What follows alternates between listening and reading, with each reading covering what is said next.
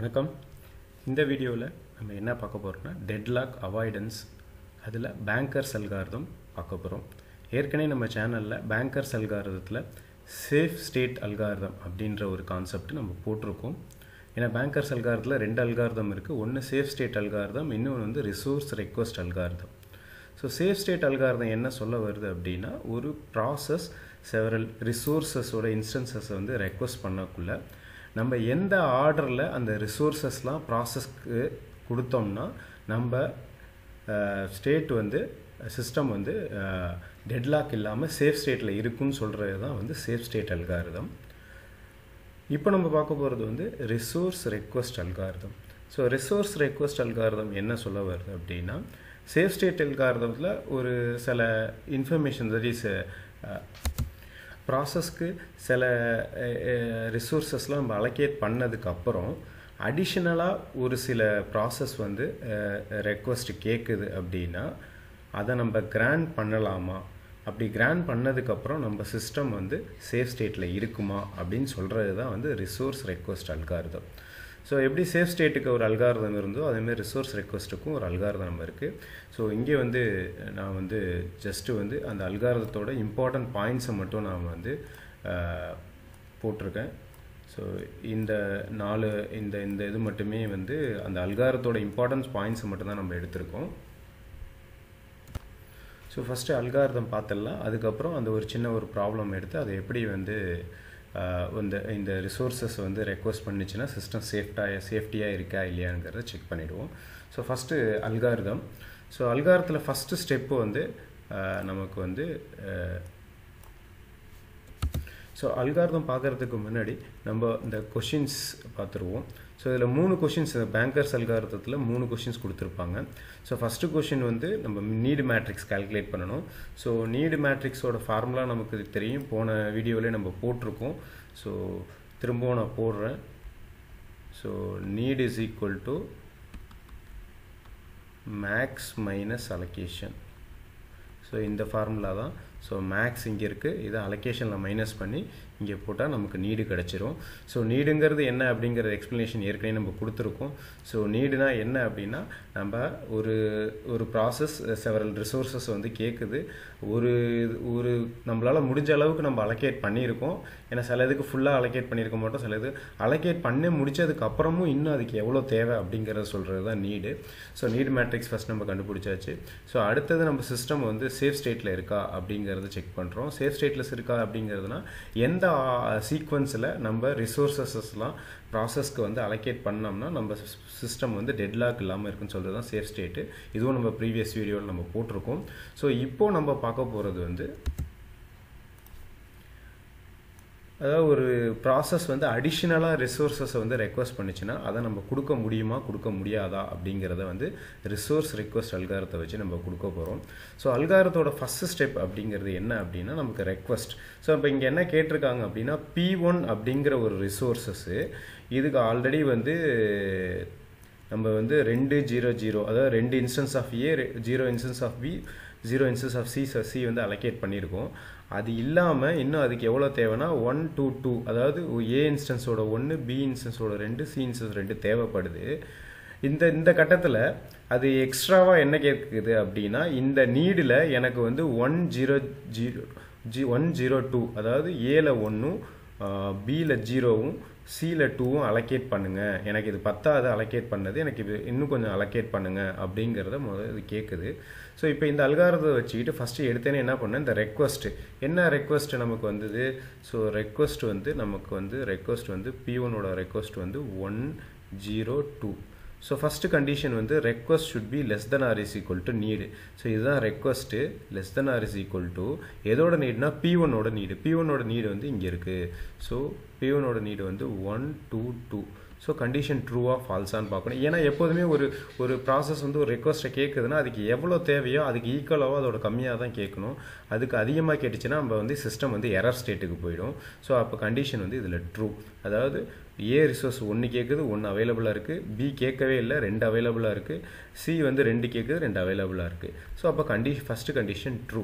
So அடுத்தது ட்ரூனா step number 2க்கு போகணும். ஸ்டெப் நம்பர் 2 வந்து செகண்ட் கண்டிஷன் என்ன, same request 1, 0, 2 less than or is equal to available என்ன நம்மள்ட்ட இருக்குது அப்படின்னா 332 அப்படிங்க இருக்குது. ஸோ இந்த கண்டிஷனும் நமக்கு ட்ரூ. அதாவது நம்ம கேட்ட ரிசோர்ஸஸ் வந்து நம்மள்ட்ட அவைலபிளாக இருக்கா, இருந்தால் தானே அலோகேட் பண்ண முடியும், இல்லைனா எப்படி அலோகேட் பண்ணுறது. ஸோ அப்படி அலோகேட் ஆகிடுச்சுன்னா நம்ம 3 இன்ஃபர்மேஷனை வந்து அப்டேட் பண்ண போகிறோம். ஸோ ஃபஸ்ட்டு வந்து available. So available is equal to available என்ன நம்மள்ட்ட 332 மைனஸ் ரெக்வஸ்ட் இந்த இடத்துல என்ன 102. ஸோ அப்படியே மைனஸ் பண்ணிக்கிட்டோம்னா இது 230. ஸோ இப்போ இதுதான் நியூ அவைலபிள். ஸோ இது என்னன்னு மாறும் அப்படின்னா 230 இப்படி மாறிடும். ஸோ அடுத்தது என்ன அப்படின்னா allocation. So allocation is equal to allocation already எதோட அலோகேஷன் P1ஓட அலோகேஷன். P1ஓட அலோகேஷன் வந்து 200 ப்ளஸ்ஸு இந்த இடத்துல ப்ளஸ் இருக்குது. So request. ஸோ எவ்வளோ ரெக்வஸ்ட்டு கேட்டுச்சு 102. அப்படின்னா என்ன அர்த்தம்னா நம்ம அலோகேட் பண்ணுறோம், எக்ஸ்ட்ராவாக அலோகேட் பண்ணுறோம். ஸோ 302 அதாவது P1ஓட இது வந்து இதுக்கு பதில் என்னவா மாறிடுது. P1ஓட வந்து 200க்கு பதில் 302 அதாவது எக்ஸ்ட்ராவாக நம்ம வந்து அலோகேட் பண்ணிட்டோம். ஸோ அடுத்தது என்ன அப்படிங்கிறது தேர்டு நம்மளோட இது வந்து நீடு. ஸோ இப்போ நீடையும் நம்ம வந்து என்ன பண்ணணும், அப்டேட் பண்ணணும். So need is equal to need already நமக்கு எதோட நீடு P1ஓட நீடு வந்து 122. ஸோ இப்போ ஆல்ரெடி இது நீடாக இருந்தது, நம்ம ஆல்ரெடி கொஞ்சம் அலோகேட் பண்ணியிருக்கோம். அப்போ அதை மைனஸ் பண்ணோம். எவ்வளோ அலோகேட் பண்ணோம் 102 அலோகேட் பண்ணியிருக்கோம். ஸோ அப்போ 020. அப்போ இந்த நீடு என்னவா மாறும் 020. ஸோ இதேமாரி நீங்கள் அப்டேட் பண்ணிக்கணும். ஸோ அப்டேட் பண்ணதுக்கப்புறம் இந்த அல்காரத்தை வந்து தட் இஸ் அவங்க கேட்ட P1 கேட்ட ரிசோர்ஸஸை நம்ம அடிஷ்னல் ரிசோர்ஸஸை கொடுத்ததுக்கப்புறம் நம்மளுடைய சிஸ்டம் வந்து இப்படி தான் இருக்கும். ஸோ இதில் அடுத்த கண்டிஷன் என்ன அப்படின்னா இந்த ஸ்டேட்மெண்ட்டு, அதாவது நம்ம ஒன்ஸு நம்ம 2 கண்டிஷனை செக் பண்ணி அவைலபிள் அப்டேட் பண்ணி அலோகேஷன் அப்டேட் பண்ணி நீடு அப்டேட் பண்ணிட்டோம் அப்படின்னா அடுத்து என்ன செக் பண்ணணும், திரும்பவும் சிஸ்டம் வந்து சேஃப் ஸ்டேட்டில் இருக்கா இல்லை டெட்லாக்கில் இருக்கா. அதாவது இந்த அடிஷ்னல் ரிசோர்ஸஸை கொடுத்ததுனால சேஃப் ஸ்டேட் அல்காரத்தை இந்த இடத்துல கொண்டு வந்து நம்ம வந்து சிஸ்டம் சேஃபில் இருக்கா அப்படிங்கிறத செக் பண்ணணும்.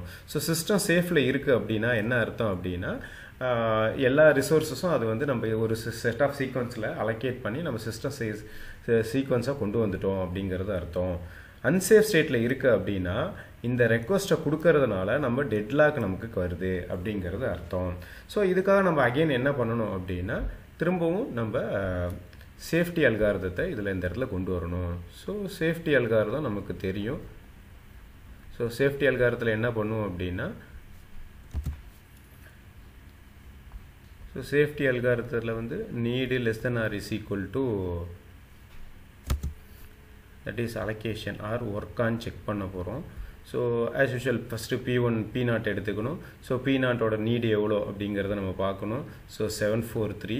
So which is less than R is equal to work வந்து நம்ம இப்போ வந்து புது ஒர்க்கு தான் எடுத்துக்கணும். தட் இஸ் 230 ஸோ கண்டிஷன் வந்து ஃபால்ஸு. ஸோ அப்போ P0 வந்து வெயிட்டிங் ஸ்டேட்டுக்கு போகணும். ஸோ இதேமாரி நம்ம போடக்குள்ள நமக்கு சேஃப் ஸ்டேட் என்ன வரும் அப்படின்னா so P1 P3 P4 P0 P2. So இந்த ஆர்டரில் அதாவது இந்த அவைலபிளை வச்சுக்கிட்டு இந்த ஆர்டரில் நம்ம வந்து அலோகேட் பண்ணோம்னா சிஸ்டம் வந்து சேஃப் ஸ்டேட்டில் இருக்கும். ஸோ இது வந்து திருப்பியும் இந்த இதை போகிறோம்.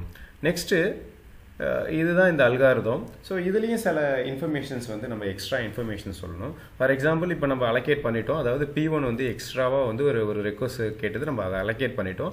அலோகேட் பண்ணதுக்கப்புறமும் சிஸ்டம் வந்து சேஃப் ஸ்டேட்டில் இருக்கா அப்படிங்கிறத நம்ம செக் பண்ணிட்டோம். நெக்ஸ்ட்டு என்ன பண்ணுறோம் அப்படின்னா P4 இப்போ என்ன பண்ணுது அப்படின்னா ஒரு அடிஷ்னல் ரெக்வஸ்ட் கேட்குது, அதாவது 330 அப்படின்னு கேட்குதுன்னு வச்சிங்களேன். ஆல்ரெடி P4க்கு வந்து 002 அலோகேட் பண்ணியிருக்கோம். அதுக்கு வந்து 431 வந்து நமக்கு தேவை. அப்படி தேவை இருக்கிறப்போ இடையில அது என்ன கேட்குது, எனக்கு 330 வந்து ரெக்வஸ்ட் பண்ணுது. ஸோ இது வந்து இமீடியட்டாக கிராண்ட் பண்ண முடியுமா அப்படிங்கிறத நம்ம பார்க்கணும். ஸோ இமீடியட்டாக இருக்கணும் அப்படின்னா ஃபஸ்ட்டு கண்டிஷன் வந்து request should be less than R is equal to need. So request வந்து இது less than R is equal to நம்மளுடைய நீடு என்ன 431. ஸோ நீடுங்கிறது 431. ஸோ 431. ஸோ இது லெஸ் தென் கரெக்டு, இது வந்து லெஸ் தென் கரெக்டு. ஆனால் இந்த இடத்துல 0 இருக்குது, இந்த இடத்துல என்ன கேட்குது 1 கேட்குது. So so 0 less than 1, so இந்த கண்டிஷன் ட்ரூ ஆயிடுச்சு. ஸோ அது வந்து நீடை விட கம்மியாக தான் கேட்குது. ஸோ நெக்ஸ்ட் கண்டிஷன் என்ன அப்படின்னா ரெக்வஸ்ட்டு என்ன request P4 of 330 should be less than or is equal to available. So நம்மளோட available என்ன 230. ஸோ இப்போ பாருங்கள் அவைலபிளை விட அது அதிகமாக கேட்குது, அப்போ இதை கிராண்ட் பண்ண முடியாது.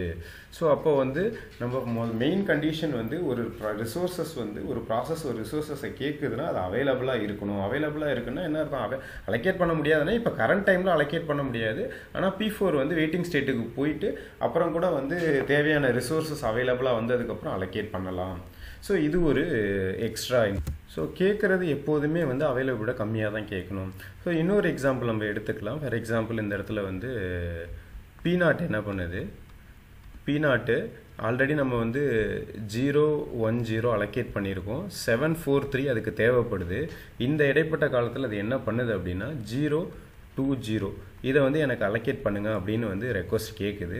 ஸோ இதை அலோகேட் பண்ணலாமா அப்படிங்கிறத நம்ம பார்க்கணும். ஸோ ஃபஸ்ட்டு கண்டிஷன் வந்து request should be less than R is equal to need. So secondly வந்து 743 வந்து நீடு. எதோட நீடுனா P0ஓட நீடு.